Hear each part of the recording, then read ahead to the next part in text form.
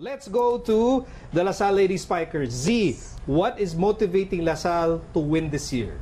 I think it's a matter of fortifying their legacy. This year, they're gunning for a four-peat. Sinadya mo ba yun? For number fortifying? Yan may hashtag fortify the legacy. Fortifying legacy. Okay.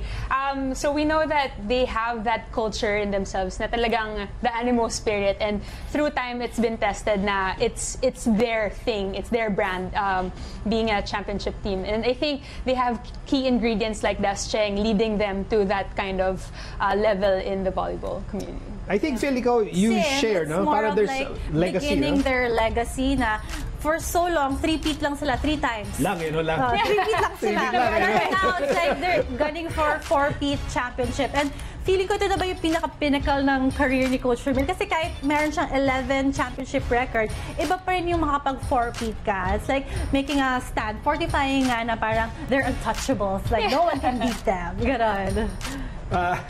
Tontuwa si Michele. Loves hearing about this. Loves the fact that it's coming from Z and Phil. Para si Michele, yes!